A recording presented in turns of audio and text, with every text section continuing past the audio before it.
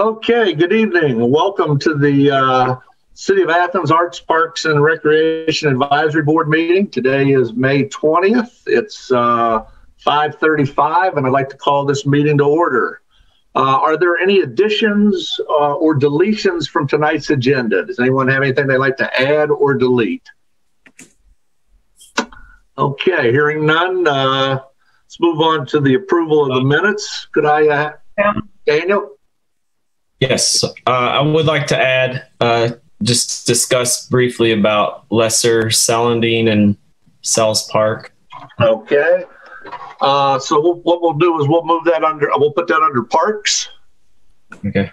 And if I'm correct, that's an invasive, correct, Daniel? That's right, yeah. Okay. I just want to put that on the agenda here so that when we get to that point, we've got it noted. Okay, my apologies. I didn't see your hand.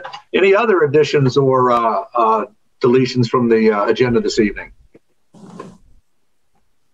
All right, so let's move on to minutes. Everyone's had a chance to see those. Caitlin got them out to us.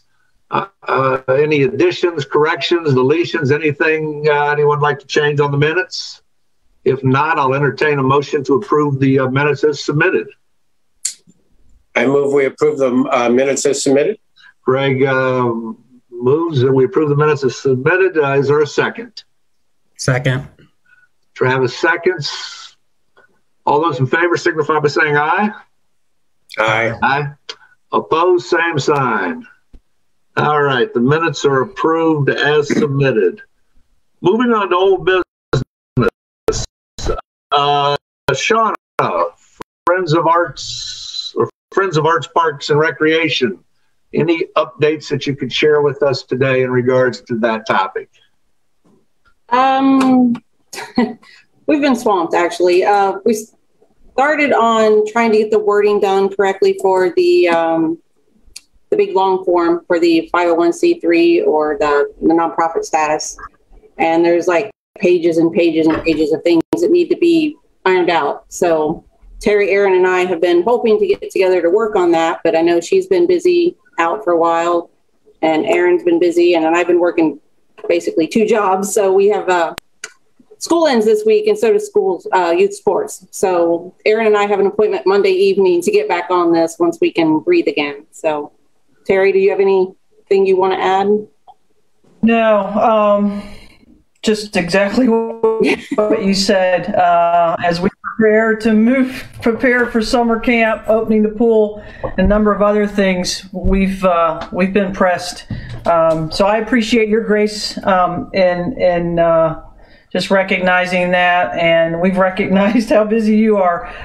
So yeah, if we can just agree to reconvene when we can all take a breath, which, like you said, Aaron, meeting on Monday, and then maybe after the pool opening. That sounds great, Shauna, and I know what that document, or I should say documents, look like. And I'm sure you've had a chance to look through those. Are there any resources that you're going to need that we need to round up for you, whether that be legal advice, accounting advice, or anything like that? That sounds great. Actually, yeah, I was worried about the accounting side, but yeah, I know that once we get it, it's hard to do it without a narrative. So you need some ideas and an objective, and something to at least put out there to start identifying areas that you are weak in. But I know accounting is one that I would like to strengthen, because if this is very successful, I want a wide variety of board with lots of different talents and strengths, and who have our backs for everything. And what else was it, Terry? I know it was just getting the narrative down of like what we see this board and how it's going to interact with the rec center and types of projects that it's expecting, for our status. It's insane the level of detail they want. So. Well, in terms of the accounting, at your convenience, if you could maybe shoot me an email of people that you've identified so far as board members or possible board members, I can then give you a list of possible people that we could contact from the accounting side, making sure that we're covering all bases as you continue to build as diverse a board as possible. Sure, and it's always good to have lawyers' advice on board too. So yeah, that's a good point. So Yeah, if you can. You and I can talk later. Yeah, well, once the last soccer match is over and the last report card is handed out, you've got a chance to breathe. Tomorrow. Sometime in the next couple of weeks would be great if you could do that. Sure, we'll do. That would be great. Thank you. All right, good. Any questions for Sean in regards to Friends of APR? Okay, moving on. Parks. And I'm not sure how we got this under parks, but that's where it ended up. And that is the bike path. Daniel gave me a call in the last week, and we had a very extensive conversation about the bike path, some concerns, and some things that we may, as a board, need to do to strengthen and continue to promote what is basically a world-class biking facility, which will, I think, continue to grow and continue to be attractive, particularly as the Baileys continues to develop and more people come into Athens. So without any further ado, I'll turn it over to Daniel. One thing I will say, Daniel, I do have a host of pictures here, which if need be, when you get to those points, I can share with the group so we can visually see some of the concerns that have been identified. Okay, thank you, Alan. Yeah, I guess I'll start with the path on the eastern end. So most of you, maybe all of you, have been on the new extension that goes to South Canaan Road from the Holzer Clinic area. If you're to head west toward town, after about when you start actually from Holzer, and then especially after you go under the bridge, the highway overpass, you get a lot. This is perfect right here. This section, people, you can see drive through it and they'll turn or whatever, but the rock gets pushed into the path. It's not really ideal even for experienced riders. I've gotten flat tires in that area before. It seems like something needs to be done. It's kind of the part where you ride through and you just want to get through. You don't even want to be there. And I've seen and I see a lot of people come from a long way. I mean, some people I'm sure are coming from other parts of the country, and they seek out places like this. And we do have something very special with 22 or so miles of bikeway.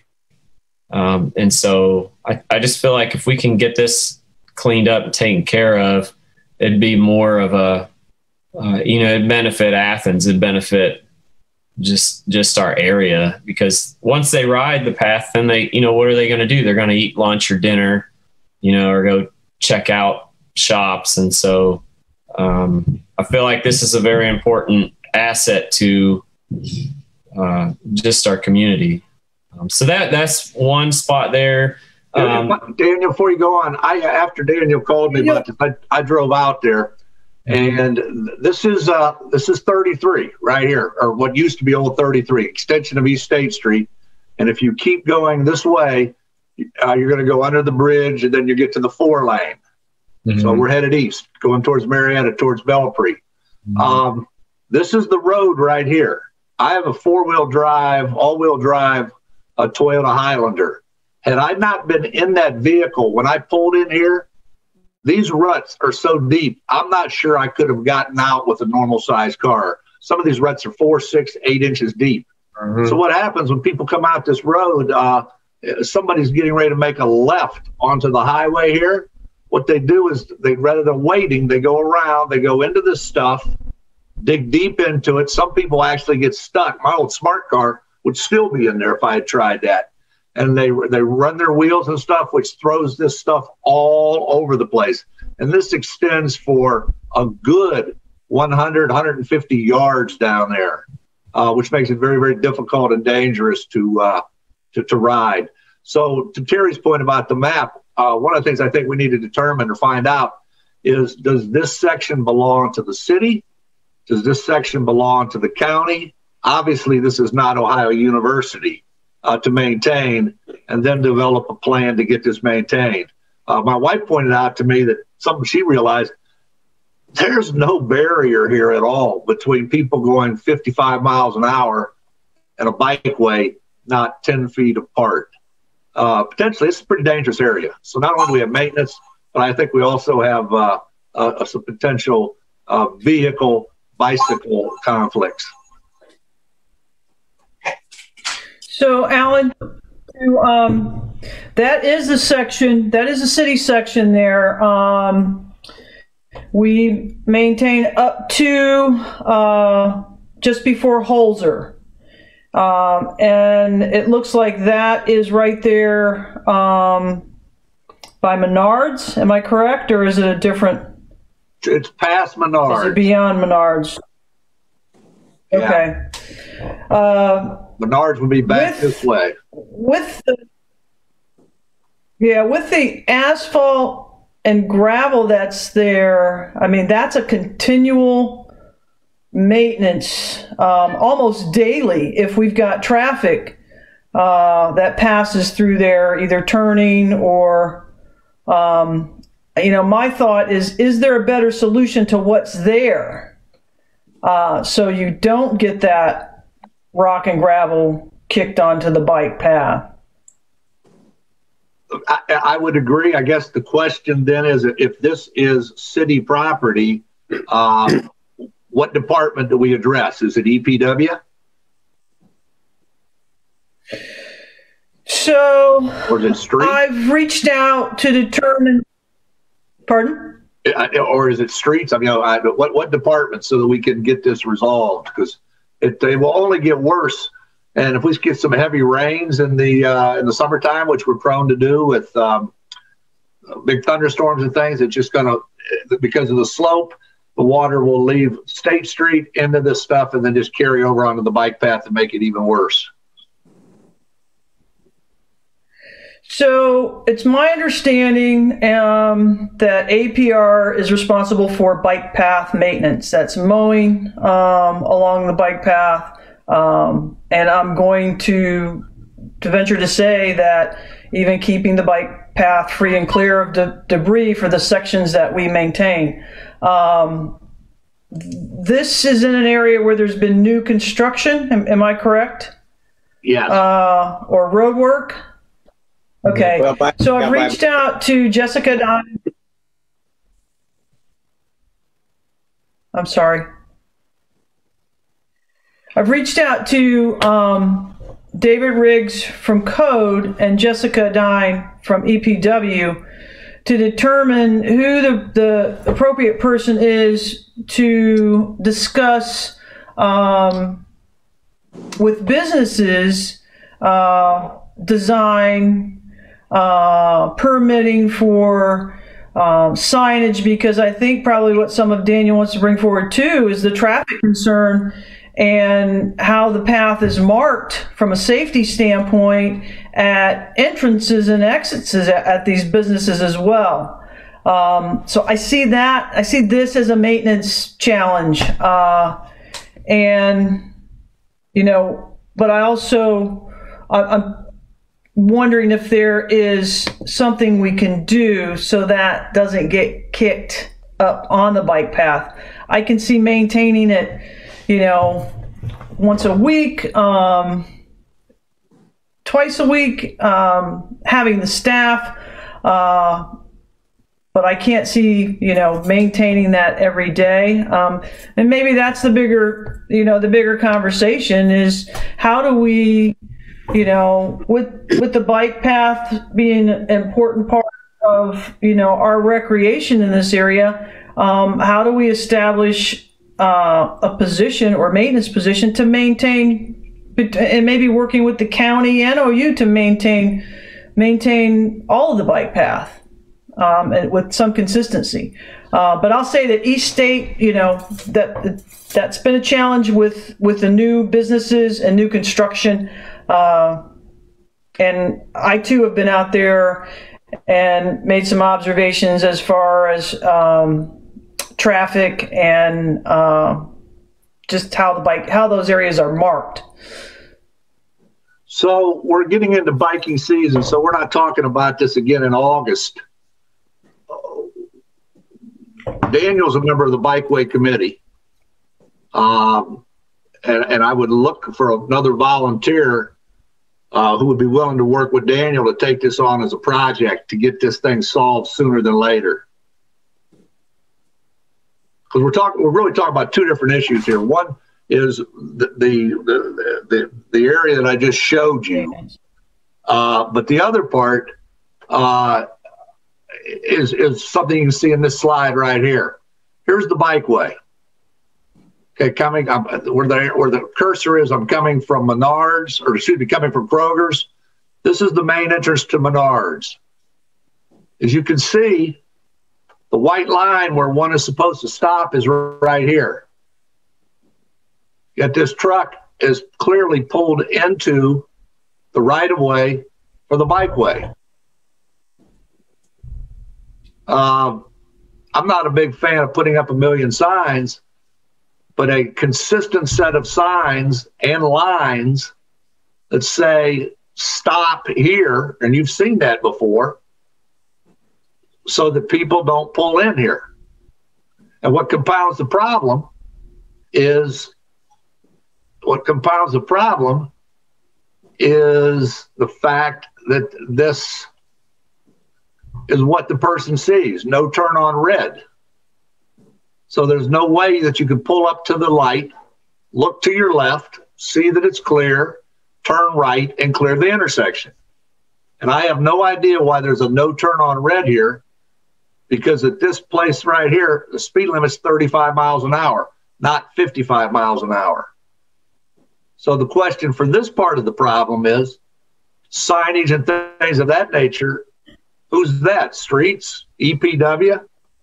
Because again, personally, I don't want to be sitting here in August talking about this. This needs to be solved now. And it seems like a very simple solution if we can get the right people sitting at the table together. There's a classic case of the guy literally sitting in the bikeway. Yeah. I ride that often myself. And on that slide, the no turn on red is probably for the safety of the bike people so that they don't pull up and turn. But that is going to happen a lot. And also, if you're coming from the other direction, from the right side of that truck, the passenger side of that truck, there's no button. They put the buttons on the wrong place. There's no button to cross that intersection right there. The button is to cross 33 to go over to where the highway patrol road is. So coming from the new end of the bike path, you have to just judge yourself by the traffic light, because the signal button does not work going back towards Kroger's. It works going from Kroger's to the end of the bike path, but not the other way. So they've kind of screwed the button system up on that intersection. But as to your slides before, that cinder stretchway is the worst part of the bike path that I'm ever on. And I always fear, and I always ride to the inside of my wife out of fear of rocks being thrown by tires and hitting us. I mean, I see the solution as, why can't we pave that and put a guardrail along there, or at least a guardrail? And I've often thought, can we have a volunteer group? I'd be more than happy to volunteer once a week to go with a broom and sweep that section, if that's what it takes to help maintain that section. But that, to me, is the worst section of bike path we have in Athens County. Daniel, can I ask you a question, please? Sure. Has the Bikeway Committee addressed these concerns in any of their recent meetings? It was maybe 6 months ago or so. It was discussed, a lot of these points that we hit, and this one in particular. But I felt like action should be taken. I mean, volunteer groups would be great, but I think if something like what Greg had alluded to, some sort of a curb and possibly just paving that so it's not vendors, but having that separation too, so people aren't able to drive onto the path. I think that, that would be costly, but then the crew wouldn't have to come down here and sweep it, because it would be, hopefully the problem would be mitigated. So Terry, would you be amenable to setting up in the next couple of weeks a meeting with Daniel, yourself, and anybody that would volunteer from the APR board to take a look at this and maybe chart out possible plans and a timeline? Because I agree, it's nice to have volunteers and stuff, but we're not volunteers in this case. We're not addressing the problem. And we could sweep every week, we could sweep every day, but a year from now we're still going to be sweeping. As opposed, well, I don't understand why that's never been brought up in the city before to pave that strip. Terry, do you know why that's never been brought up to be paved? I do not. But to Alan's point, what I can do is, yes, absolutely set up that meeting. I would like to pull Jessica Adine on the meeting. We have a department head meeting on Monday, I believe one this Monday. I can bring this up as a concern and let them know how we'd like to move forward. If there's anybody else that needs to be brought in from another department other than Jessica from EPW, I can be sure that they're part of this group to meet to resolve it. I tend to agree with it being paved and not the continual maintenance, because I can honestly say that that will be a challenge with the staffing levels, and could be hit or miss. And you're going to get traffic or cars that even after you sweep that gravel in, that come through there and push it up on the bike path. So I like the idea of paving it and then having some sort of barrier there as well. Well, they'd have to go hand in hand. And pave, motorists would just see it as another lane to pass people. Right. And was that done by design? Was that done by design with that soft gravel to keep motorists out of there? I don't know. Yeah, let's not keep you about it, but that sounds good, Terry. If you could do that, that'd be great. Daniel, you had another point, though, you wanted to make, not about this, but another section of the bike path, I believe. Yeah, we talked about Menards, but then also two things. At Quidel, there are stop signs at each entrance. It's the East State Technological Park. I had heard that they were supposed to be installed before the path, so that the car has to stop before the path and then they can cross to get onto the road. And they're not, they're at the road. And someone on the bike path committee said that was the intention. So I guess I'm wondering, why can't we have them where they were intended to be? I think that would be safer also. A lot of people are courteous there, but if you're not paying attention, which if you're looking at the stop sign as it is now, you're going to drive right through the path. So that was one. And then the other was that picture I saw Alan show just a little bit further down the path, where you have that, it's like a S bend. You turn curve to the left and then to the right. Is this, I don't know if it's composite or what, but it's a large steel plate, Daniel.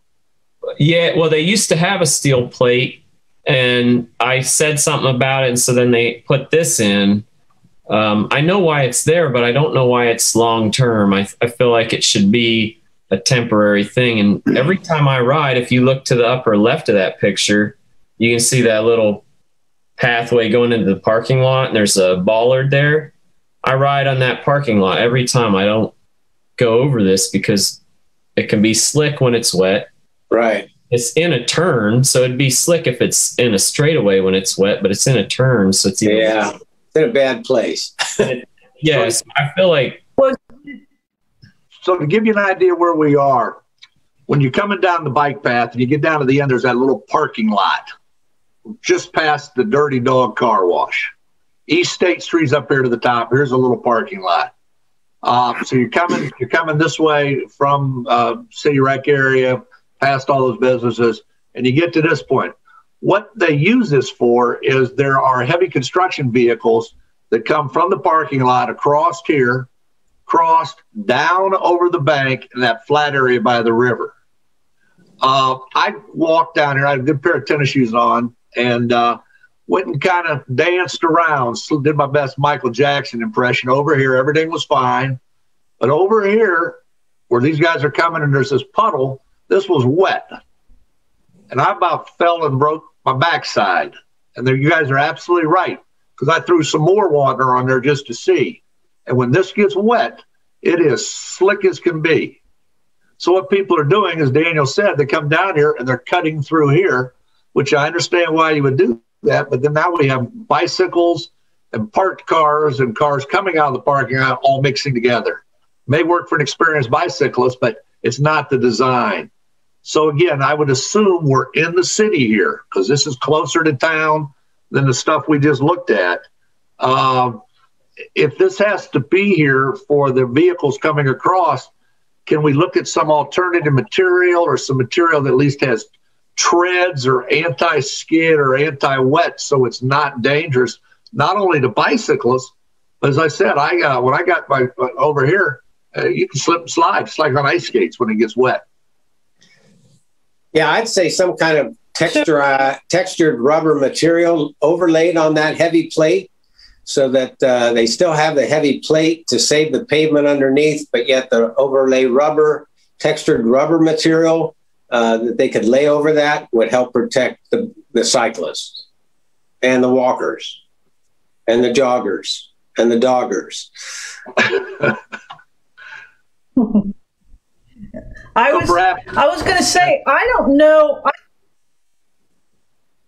I think that is there, should only be there on a temporary basis. I don't know that they need access all year. I think it's one time a year that they work a project there at the river and take those trucks in and move mud and whatever else. So I don't know that even needs to be there year round, but I will definitely find out. I don't think it should. I think right. Become permanent, and that's not the point. Right. If and these photos, is that you, Alan? Or are these your photos? If you can send those, I'll email them to you. Yes, ma'am. And I will make that part of my report on Monday morning, and use the photos as well, and let them know that we've discussed this. And yeah, sounds good. Anything else on the bike path? Yeah, quick question for Daniel, and that's about the stop signs there at the research place. Are they consistent all along the bike path? I believe some signs the bike is supposed to yield. And some sign, I don't know if there's any where the bike has to stop. I think there are where it says the bicyclist must stop for traffic. It would be nice to have it consistent the whole path from 24 to Nelsonville, signage wise, so that as you ride along, you know that you're supposed to. I'd rather yield to a car and stop at a car than have the car yield to me. Even though that breaks up the ride, but it's, I think, ultimately safer. But I just wonder, if, in your experience, if the signage is consistent from one end to the other. If not, I think it should be. It's inconsistent, Greg. I when I did that thing, okay. Some places it's the stop signs right where you're supposed to stop. Sometimes it's clear up on the bike path. It varies from, I bet there's 4 different versions of that. Or I didn't count, but at least 4 different versions. So again, who's in charge of where the signage goes? Whoever that is needs to have a consistent placement by a person in charge who's the authority person to say, here's where the signs need to go. Please put them there. I don't know who that is. Well, I think we'll get a better idea when I agree with you on Monday. I agree. And with the inconsistency, and my initial observation is that the onus is on the person on the bike. And I think if we're a community of cyclists, that we need to start educating drivers, and some of that needs to be modeled in the type of signage, information, etc. Because I think at each of those entrances, it's on the cyclists, and I think both need to be aware of the vehicle and the cyclists. So I think it's a good starting point. Yeah. On that note, I mean, if we're looking at signage, especially with what you showed at that Menard's place where they should stop at a certain point, I think the signage should be very explicit. Stop here for bike path safety. So that way that they are aware that this is why you have to stop here. But I was also wondering if they go past that, does it not activate the light? So are they sitting there for a long period of time? Because you know how you can stop here to activate or actuate the light. I'm wondering if that line there serves the same purpose, because if they go beyond that, they could be sitting there for a long time. Travis, that truck sat there long enough that I could take this picture, and walk around 4 or 5 others. See, and that's probably the delay in that light change, and that's why he's probably, so maybe that could be something else, that another signage or message that needs to be there, because if they're going beyond that, they don't realize that if they don't stop at a certain point, that light's not going to change, or it's going to delay the change. Yeah. All right, so Terry has her meeting on Monday. I'll get you those pictures. You're going to get us a map. And then if there are other volunteers that would like to participate when we get that meeting scheduled, to in addition to Daniel, that would be great. And hopefully by the time we reconvene on the 17th day of June, we have some clear-cut answers and a plan. It'd be unrealistic to expect this to be completed by then, but at least a plan and a timeline, because as you saw there, and I've never ridden my bike down there. I've never gone that far, so I wasn't aware of it. I appreciate Daniel pointing that out. And this is what, as board members, we need to do: listen to each other, listen to the community, and bring things forward that are going to benefit the whole community. And Travis, I think your point, while understated, was spot on. That signage can't just say stop here, but by adding for the bike lane, or however you phrased it, it puts it in context, and then it becomes a reoccurring thing that people begin to learn. Well, the reason I'm stopping is because of, not just because somebody told me to, it's because of the safety for me and the safety for bicyclists. So I thought your comment was spot on in that regard of identifying what the message needs to be. Daniel, anything else on the bike path? No, not for now, but thank you. Okay, good deal. Well, you're up after this next topic. Next topic on the agenda. As you remember from a previous meeting when Andrew came, the existing dog park is going to be used as one of 5 sites for solar arrays that will power many of the city facilities, including the community center, wastewater treatment plant, the what do you call it? The plant where they do all the building where they do all the measurements and things. So we asked Third Sun Solar to provide us with some drawings as to what this would look like, what the dog park would look like, and incorporating some courts, both tennis courts and pickleball courts. So let me call this drawing up, these 2 drawings up, and we can take a look about this. And Greg has a lot of input on this. Just bear with me just 1 second. And that this one I did not call up. Oh, geez. Terry, do you remember when they sent that to us?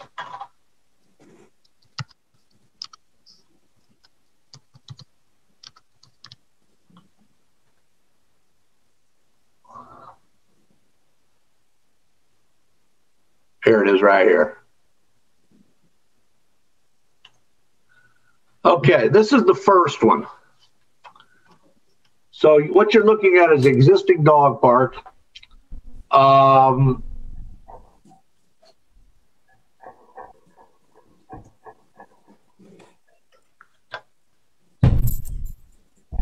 existing dog park, and the blue would be the solar arrays.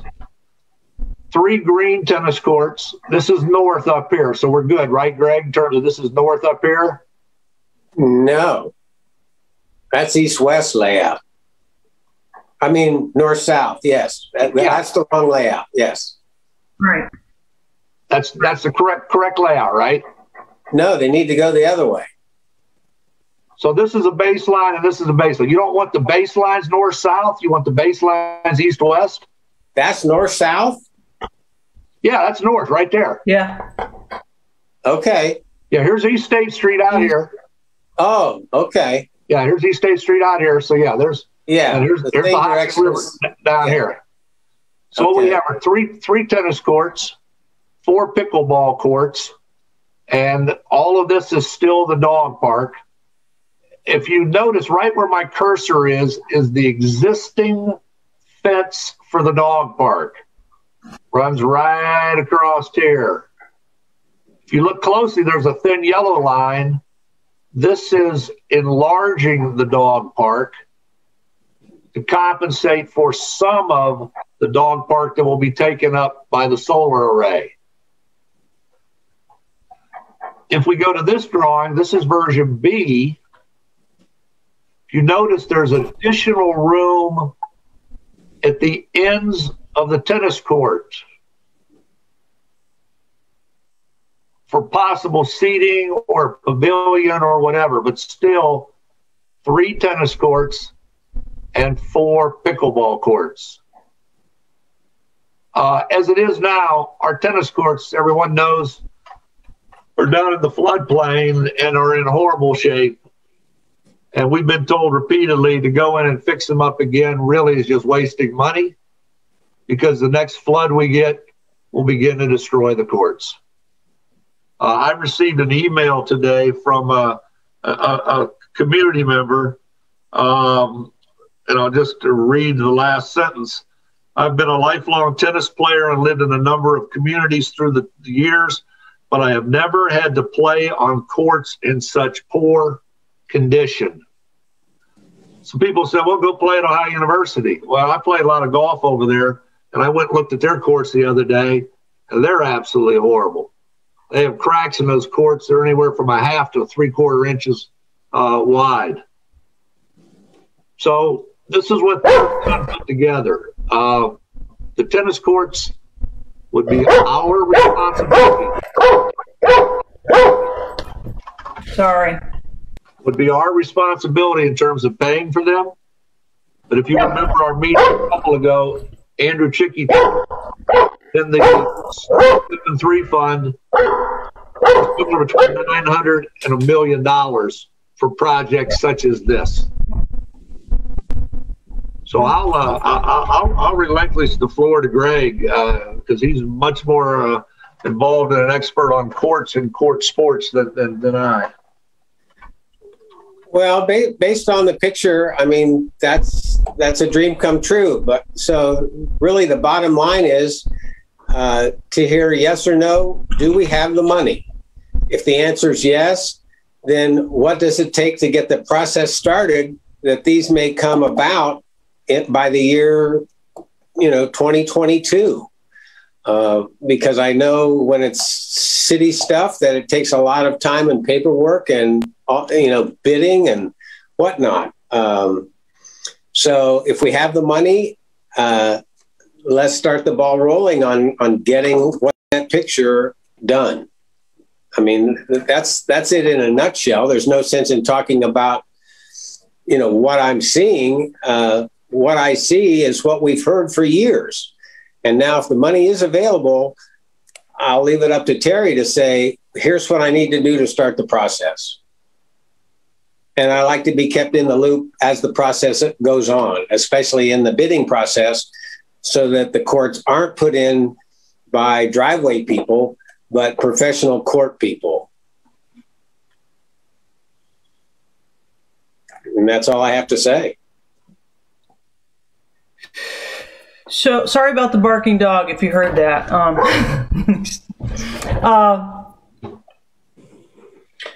I have rough estimates for costs for the new tennis courts.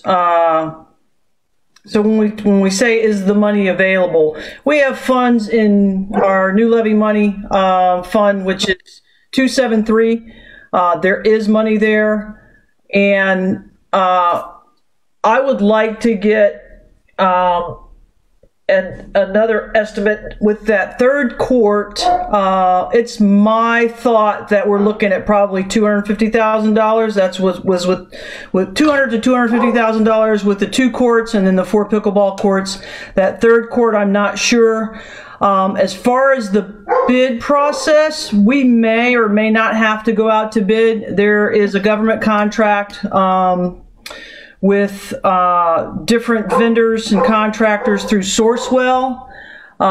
So, yeah, I can start the conversation, and I'll say that it's a reputable company out of Columbus that I spoke with that builds tennis courts. Of course, we want to shop that if we feel like we need to, or if we're getting something comparable from this company that is on the Sourcewell government contract list, it would probably expedite it. So I guess, my thought is that a direction that the advisory board would like me to go and start getting some ballpark quotes? I think we've identified that we want the 3 and 4. I'm agreeable and feel like good justification is that there's the potential for revenue, especially with the pickleball courts. I've said before that the pickleball is one of the fastest growing sports. Greg, I'll defer to you as far as tennis, but I'm just looking for the advice of the advisory board if that's something you want me to move forward with and start working with different companies and getting some idea of what this is going to cost, and then pulling the specs together and moving forward with it. Do you have the name of the Columbus company? I don't have my notes in front of me, and I wrote it down this morning. They've been in business for like 30 years. They're probably the ones that are coming down to do resurface OU's courts in May. But do you have that name right offhand that's approved by the bid the bid procedure folks? I'm looking through my phone now. I'll put it in the chat if I find it, Greg. I don't think it's the same company that's resurfacing. So, in terms of this project and official action, it's my understanding that this solar array is going to be installed in 2021, this year. They're 2 separate projects, but it seems like if we're putting up fences and moving fences and doing all of that, it would make sense to try to do these projects at roughly the same time, particularly if we have to do any grading or anything like that. So to make it official and for the APR board to make a statement, I think it'd probably be appropriate to have someone to make a motion, someone to second that motion, and once we've done that, have any additional discussion and then take a vote. If we're following Robert's Rules of Order, that would be the procedure. So with that in mind, I would open the floor for anyone who would like to make a motion to recommend, because we can't direct, to recommend that Terry, as director of APR, pursue the bid/exploratory process to get the ball rolling on this. And we can clean up the wordsmithing later, but let's get this official and then discuss it and take a vote. So I would entertain a motion to that effect. I move that the director of APR, Terry Moore, proceed with the bid process in order to find out what it's going to cost for 3 tennis courts and 3 dedicated pickleball courts. Is there a second? Second. Travis, second. Very good. And because this is recorded, don't worry about the phrasing and all that. Caitlin will be able to watch this to take notes and put that motion into proper form. Any discussion on this? We've had a lot of discussion in terms of the positives of it and for it. Does anyone have any comments to the contrary? Anything we haven't thought about that might be negatives or drawbacks? Well, when you're talking about fencing and try to do it all at once, if they're going to have fencing along the tennis courts, it could be a fence that separates the solar section from the tennis courts. So I think that should be coordinated, that one long section of fence, unless the fencing for the solar area doesn't need to be as high as a tennis court fencing. That's something that the court builders, and Terry, I think the name of that company is Total Tennis, out of Columbus, Ohio. I found my notes. But if that can be done rather than have 2 separate fences, but if we have to have 2 separate fences, so be it. But we could have one tall fence, which would be the tennis pickleball fencing, that would also block that section of the solar, whereas they might not need 8 or 10 foot high fencing on all the other solar sections. But that one should be on the tennis side. Yeah. And the rest of the dog park might not have to be 8 to 10 feet as well. Yeah, this particular area right here, Greg, perhaps could be shared fencing. But we can coordinate with them. Okay. And that's not that big a deal to separately have to put another second section of fence right there. If the tennis construction people decide that it needs to be that tall. And it can also drop down in an L shape because it doesn't have to be that tall for a pickleball court area. If you look at Google image pictures of pickleball courts, they're not that high as tennis courts. But again, as this process continues, I would like to be kept in the loop of what goes on. So just as Daniel is going to be very much involved in this bike path discussion and all that, Greg, I hear you saying you're willing to be the point person for the tennis as part of this? Absolutely. Very good. Okay. Any other comments to add to this? Point something out we haven't thought about? If not, all those in favor of the motion as presented by Greg signify by saying aye. Aye. Aye. Aye. Opposed, same sign. All right, very good. Last item under the parks. Back to Daniel, and I can't pronounce that word, Daniel, so I'm just going to say invasives and let you take it from there. Okay, thank you, Alan. I was recently talking to somebody who mentioned lesser celandine, which I hadn't heard of before. I've seen it unknowingly, but it is a small herbaceous invasive plant. I sent a link to Alan. That was a good article from Ohio State that describes it. Basically, it grows as like a mat. It's real low growing to the ground. It will develop pretty intensive root system, so it's hard to eliminate it once it's in place, because if you don't get all the roots with a lot of the invasives, they'll persist. So what she was telling me was that she had sent that link to Athens City Council, and they had reviewed it, and there was somebody who is a local wildflower expert or knowledgeable, and they suggested that it would be manually removed versus using herbicide, which I would agree with just based on my experience with invasives, because as I mentioned, unless you get the root system for most of them, they can come and will come back. It was noted that it's in the area in Sells Park where when you're taking the concrete pathway up to the left, there's a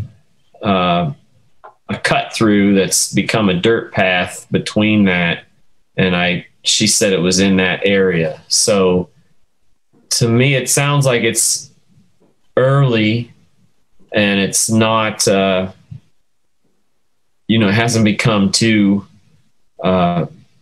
much of it now that it would be the time to try to remove it before it gets a stronghold, and then it will become much more difficult. But you can see the problem with this. It's nice. It looks nice, but then your native plants can't grow. They can't penetrate that. And so you end up losing a lot of diversity. So yeah, that was, I wanted to bring it up and see if there is, and there might be somebody already taking action on this, but now is the time. I mean, with the garlic, mustard, and other invasives, you can get them before they seed. Then you're going to prevent even more spread. But yeah, that's a great image of the roots. I mean, they become pretty intensive. And Daniel's point is well taken. I've seen this before, but with these pretty yellow flowers, I thought these were pretty yellow flowers. But after reading the article he sent me, this stuff ends up being very, very thick, and it literally chokes out everything else. And once established, it's not going to go away. So I guess my question, Terry, on things like this in our parks, we certainly can't expect Kevin and his crew to go up there and spend days and days and days and days of pulling this out and doing the mowing of the cemeteries and the dog parks and the ball fields and everything else that they do. Any suggestions that you may have heard from other parks organizations or from your experience to address things like this? Any ideas that you've come across that might help us before, as Daniel said, this thing, no pun intended, really takes root? So, I mean, a lot of times there are volunteer groups, and, there's work cycles to remove things like that. We have groups that we work with, volunteer groups, on different projects, but as far as park projects per se, we don't have that. We don't have that volunteer group established. Ann Bonner is a good resource for identifying and pulling together people from, I think it's ODNR, to help us come up with a plan or strategy. We worked closely with her. The area behind the community center along the river, that is one of the mayor's projects where the invasives are. We work closely with that group. There's been a series of meetings. We can typically put somebody on staff as the point person. I mean, it can be Kevin. In the past, we've had our groundskeeper or our head landscaper that that I see taking the lead on those projects and pulling those volunteers together, or other organizations to help us. Again, I think we would have the support from ODNR. But I'd like to get up there and look at it with Kevin. He's pretty knowledgeable. and then kind of talk through, what that might take to get that out of there specifically. I know, Daniel's been removing invasives at Camp Rotan, and we've got that area behind the community center that are much bigger projects, and would actually require the project behind the community center along the river would actually require some spraying, as I understand, to do it and have it be effective as an initial treatment. So let me get up there with Kevin, and then I can reach out Daniel to or have him reach out if he has more questions, or maybe all three of us meet on site, and if it's not a big project, yes, we can probably get in there. And how do you keep it from coming back? That's the question. Those are the things I don't know. If we pull it, how do we keep it from coming back? Well, what I found with other things is if you pull it, then you have to monitor it, at least that area, and then you'll have when stragglers come back, you just got to get them. I think the big thing would be, it'd be nice to get some people in there just to pull whatever we could get. And I would definitely be willing to meet if the timing works, and help out with that. So. Daniel, is this something a bunch of kids could do? Yeah. Oh yeah. I had my daughters helping me pull out garlic mustard in my yard. And they're great. I showed them how to get down and get the roots so they don't break off. Because with that, if you pull it, it's great. It breaks off right at the root, and then the root's still there. And that's why these plants do so well. They have all these adaptations that work in their benefit. So yeah, kids can help. I think that would be excellent. And as long, if there's someone to show them what you're looking for and what to do, they get into it a lot. So that would be a kind of a fun opportunity too, to have kids. Well, the reason I asked that is that that the Far East Side Neighborhood Association is a very, very, very active neighborhood association. And tomorrow is the last day of school. There must be 70 kids in this neighborhood of school age, looking at the number of heads I see on the bus when they go by.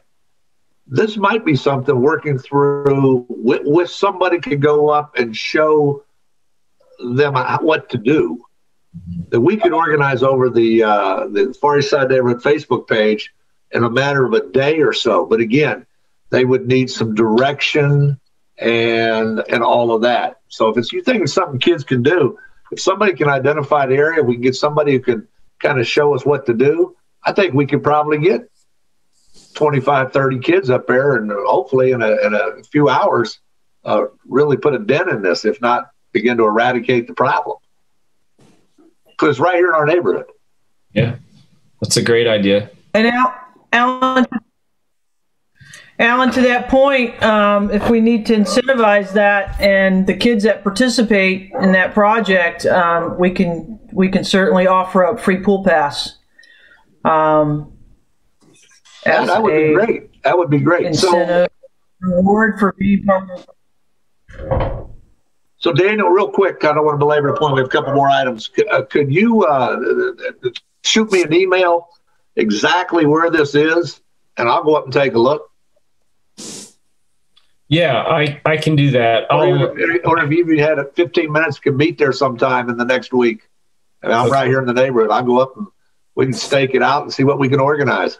Yeah, that sounds good. I can do that. Okay, sounds good. Thank you, sir. Thank you. Okay, jumping to recreation. Terry, we go to you. The big thing everybody's asking about, 8 days. Water in the pool. All right, so there's water in the pool. It's exciting. We've got head lifeguards on staff. We've got our cashiers, some of our cashiers, our head cashier, and our lifeguards, some of our lifeguards on staff. They've been cleaning and prepping to to get things in order. I feel pretty good about where we're at there. Kevin has oversight for some of the projects. We've made some concrete repairs. We've painted. And now it's about filling the pool and getting the chemicals in the water. I sat in on, of course you don't think you feel like you're where you need to be, but I sat in on a regional meeting this morning with directors, from Upper Arlington on down, I think. And, there's still question and concern and decisions that haven't been made with a lot of agencies because of the capacity restrictions or opening as normal. So there was discussion around that. If they're just opening for reservations, members only, those types of things. I feel like we've, that we're in a good place in the direction we want to move. And the direction I've received from the mayor and Jack Pepper, just receiving that information today about opening. I'll share that on Monday. Monday night, City Council will take up an amendment to the city mask ordinance to include the CDC guidelines for vaccinated people not having to wear a mask. As for limited capacity, as of June 2nd, there won't be COVID-related capacity limitations. That echoes what Jack Pepper has advised. The city can be at normal capacity as of June 2nd. Our quandary is, what do we do those first 3 days? Yeah. Because the order hasn't been lifted. So I talked about that with staff and the head guards, and do we open to members only? Do we just open at that 35% capacity over Memorial Day weekend? If anybody wants to weigh in on that, that's a decision that we face. We went with a recommendation of the advisory board as far as resident, non-resident fee. There were no other changes.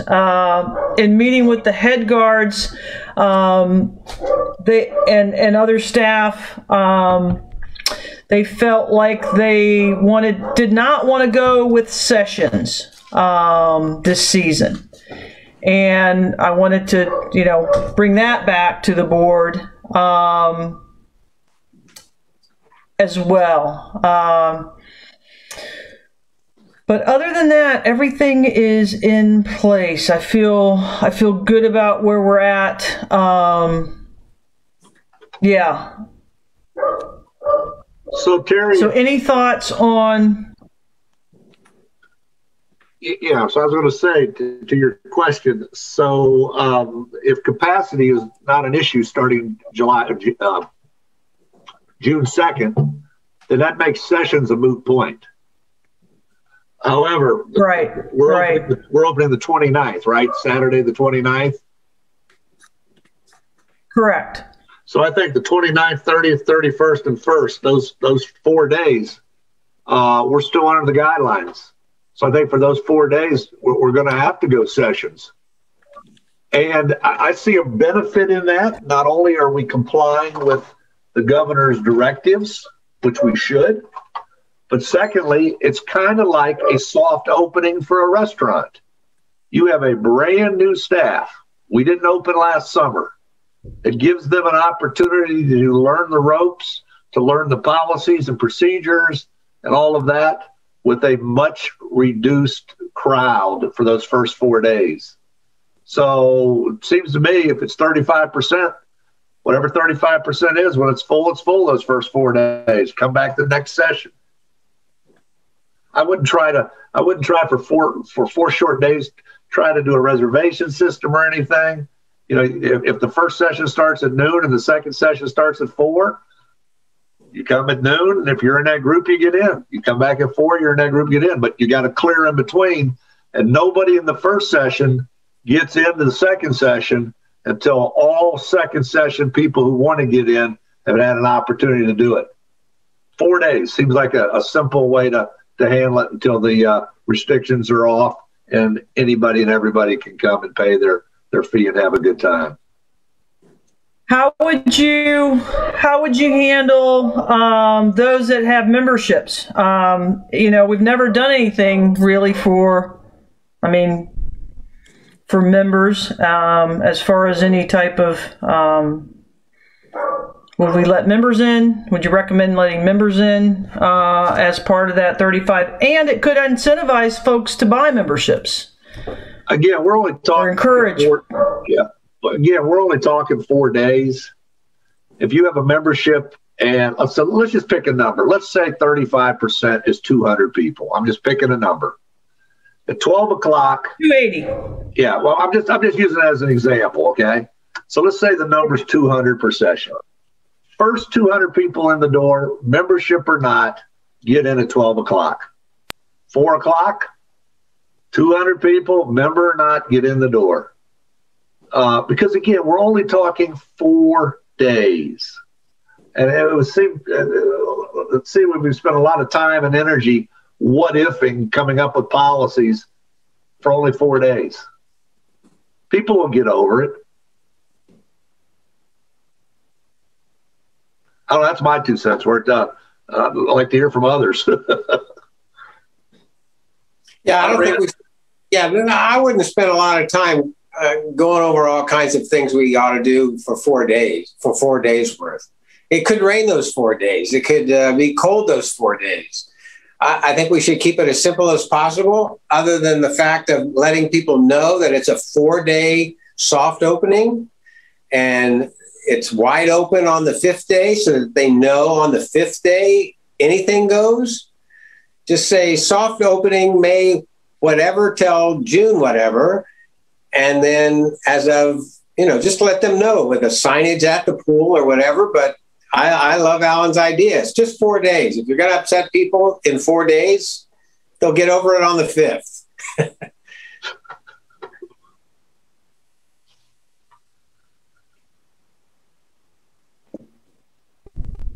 All right. I'm taking that back to my team. Anybody else have any comments with regard to that? If not, I'll give some updates on swim lessons. We are currently 64% full, and we're going to do something different this year. We're going to swim test the kids in advance of their session. We have an open date at the facility to swim test kids. So we know where they're at day one. Parents know where they are at day one. They can come in, see the facility. We swim test them. Something else that we're doing as far as public swim is we'll have bands for kids 12 and over that have passed the swim test for the deep end. In the past, we've had parents that want to swim in the deep end with their child.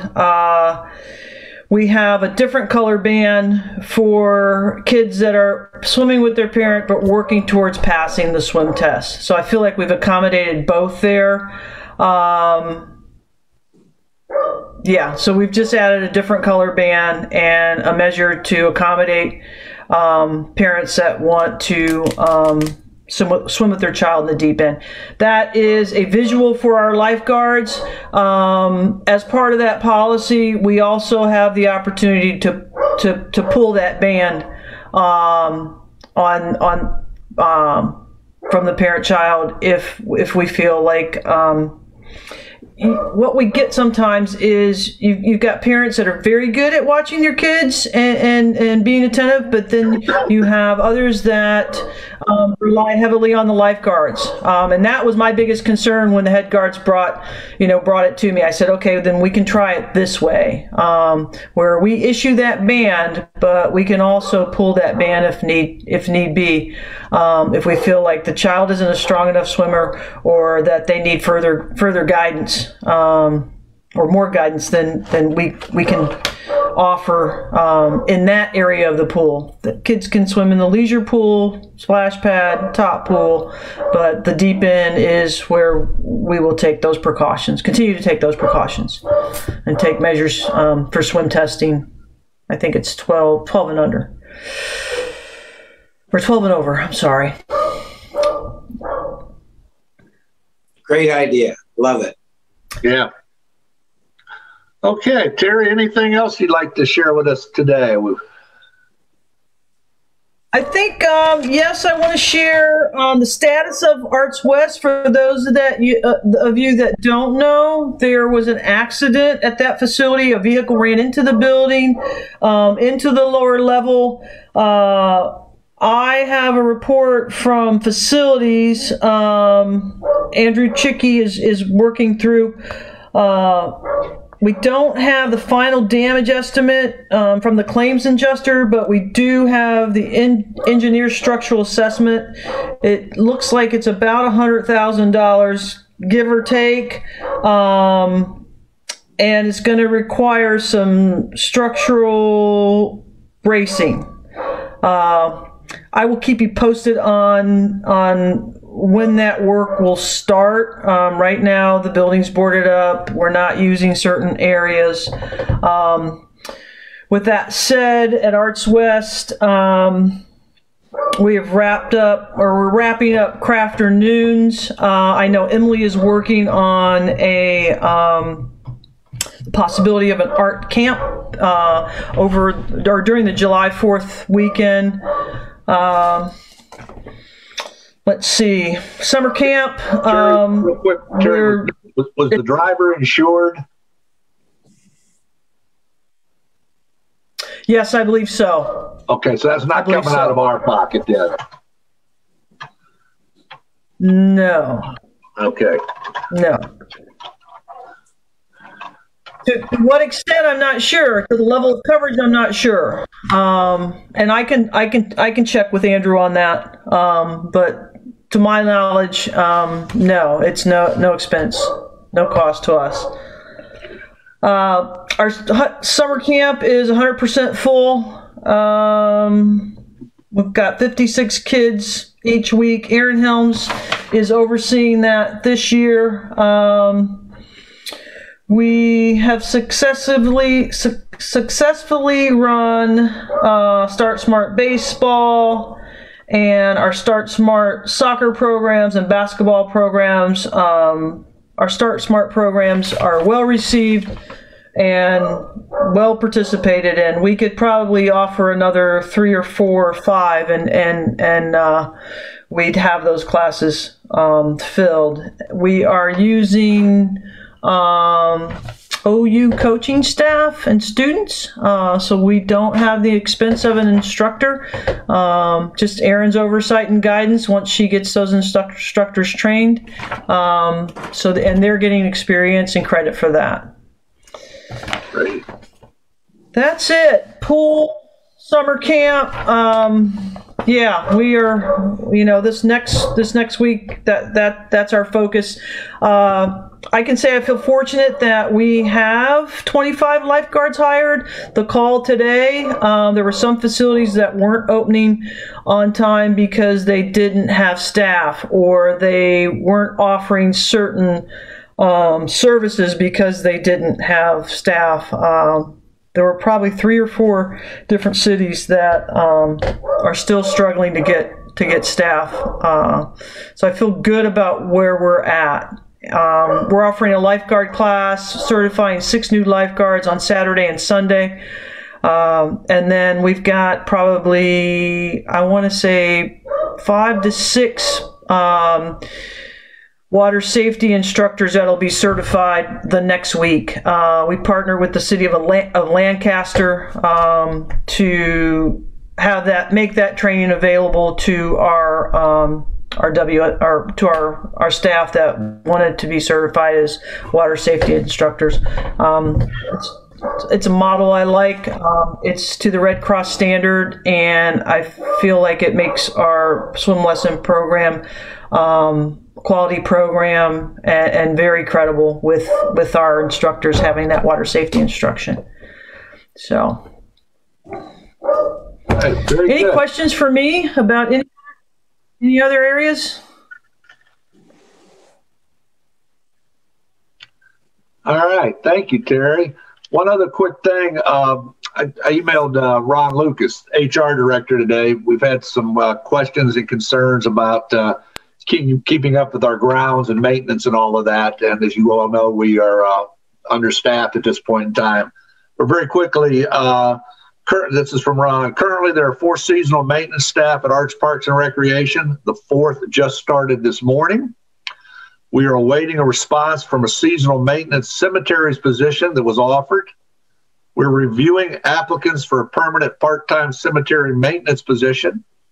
I do not know when that will be filled. Our assistant groundskeeper is scheduled to start on June 1st. Our full-time groundskeeper examination is scheduled for Friday, May 28th. That position should be filled by the middle of June. So that's an update where we are in terms of filling these vacant positions that have been vacant for some time. One person started today. Looks like we'll get another one June 1st, and hopefully another one by the middle of June, and then one to be determined.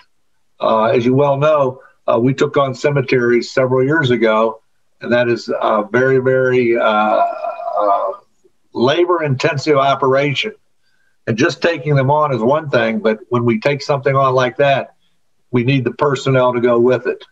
So the point in all this is, if you are getting any concerns from residents of the city about the condition of any of our parks, you can feel free to share this information with them in terms of the hiring plan.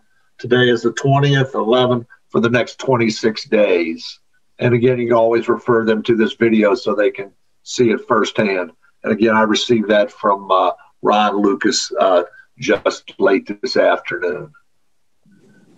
Any questions, comments? We have one last thing that should be quick. If you remember, the last 2 years, like City Council, we did not meet in the month of July.